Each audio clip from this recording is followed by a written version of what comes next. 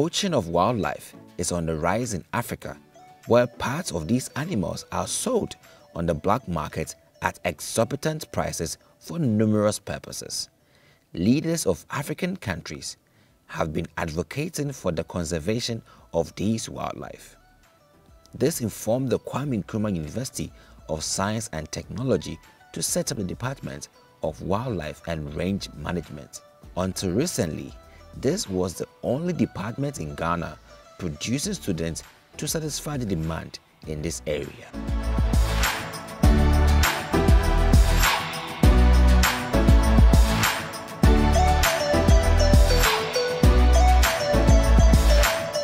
The Department of Wildlife and Range Management was originally part of the original Faculty of Renewable Natural Resources. But in 1995, the department was separated just to meet the growing deficit of the manpower or expertise required to handle wildlife issues in the country. As the name implies, wildlife and range management is just manipulating the environment. When I say the environment, I don't mean domestic animals. Anything outside domestication is wild. So manipulating the environment to benefit the species that make up the environment and also to benefit mankind that use the species. Yeah. When the Department of Wildlife and Range Management started, it wasn't so popular because students were not, they were confused what actually it entails. But along the way, we've come a long way through education. Students themselves have seen that the environment is going worse off. So a lot of students have now shown interest in it just to help manage the situation in the country. The Department of Wildlife is addressing the worsening situation of wildlife. First of all, we are providing the manpower. Until recently, where some of our sister universities have joined in, we were the only department that were training wildlife managers. And this is evident when you go into the main institution that holds Ghana's wildlife in trust. That is the Ghana Wildlife Division. Most of the staff there have been trained, or they were past students from here. So the department has really contributed much in terms of training of manpower to solve the problem. Because of human activity, wildlife has really moved to where they will not feel threatened. So wildlife is moving further and further and further. And human activities is also following further and further and further. The most important thing is that there are some places which is inaccessible. So human activities have not yet been able to reach there. So those are our current strongholds of wildlife. And these places are mostly found in our protected areas, the wildlife protected areas, because it is illegal to impinge there. So these are our last strongholds of wildlife in the country. The Department of Wildlife and Range Management is a diverse department with lecturers having specific specialties and as such attracting lots of students.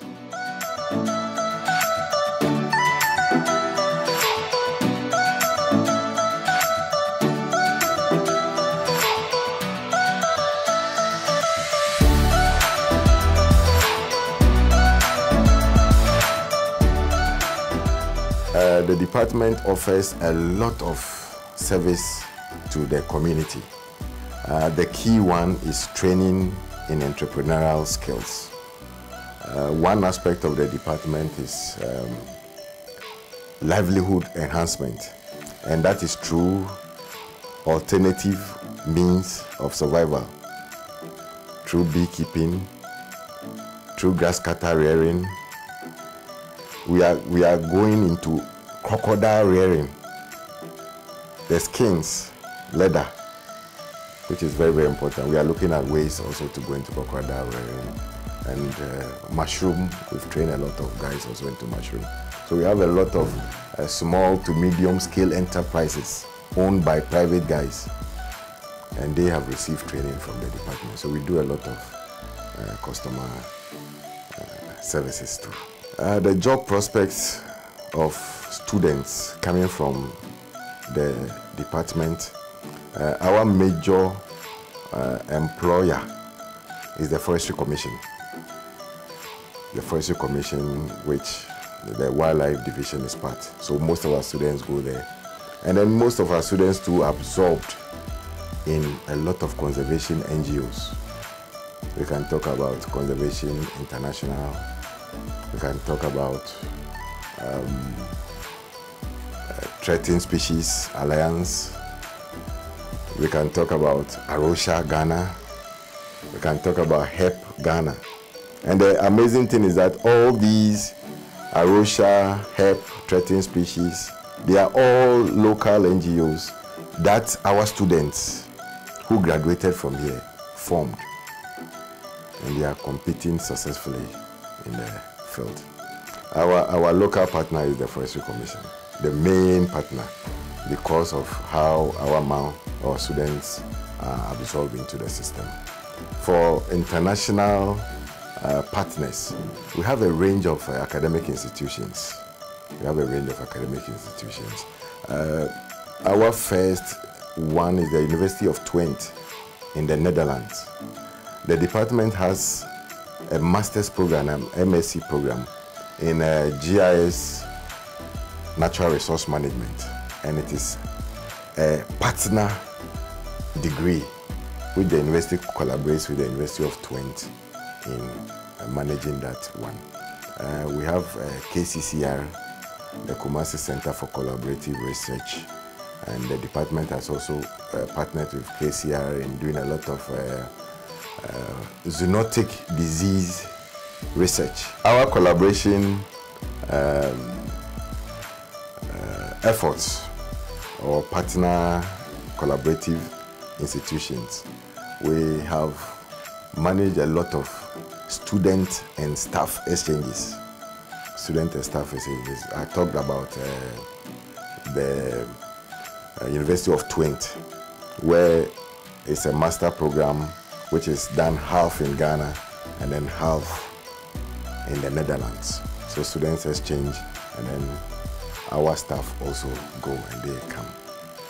So we are hoping that this one with the Natural History Center at Germany, we are going to have a lot of students from Germany coming over to do studies, and our students also going there. Also, students get practical knowledge by visiting the wildlife reserves in the country in order to get an idea of the roles they will be playing upon completion. You know, the department is a very diverse department. We have a range of expertise. I am an ecologist. My specialty is elephants. We have spiders experts. We have primatologists. We have community education, conservation education guys. We have bat specialists. So our output is diverse. We do a lot of studies. The recent one is on KNUST campus. We realize that a lot of development, infrastructural development, is really causing problems. Some areas that are wildlife strongholds are being used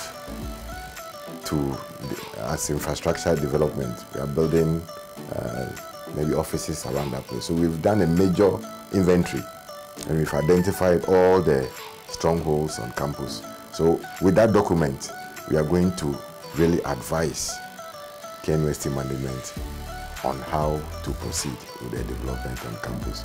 We have also done a lot of impact assessments. Impact assessments, how our activities impact. And one of the major partners are these mining companies.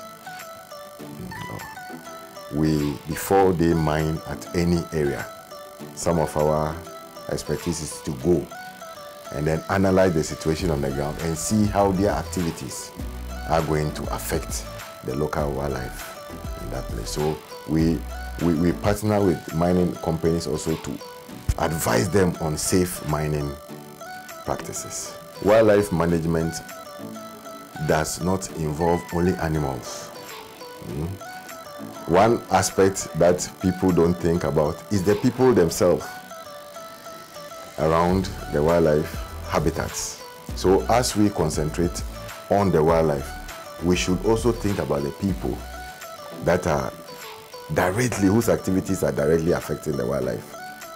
So we need to do a lot of education. You cannot just go and then be doing all the inventory stuff. But for now, the department should also look at awareness creation and how to involve the communities in managing the wildlife together.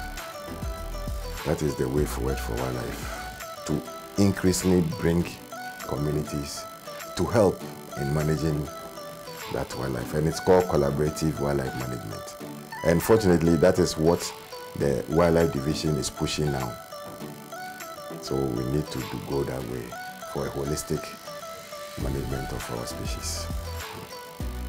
Students from this department mostly become entrepreneurs who advocate for the conservation of wildlife and range management in the country.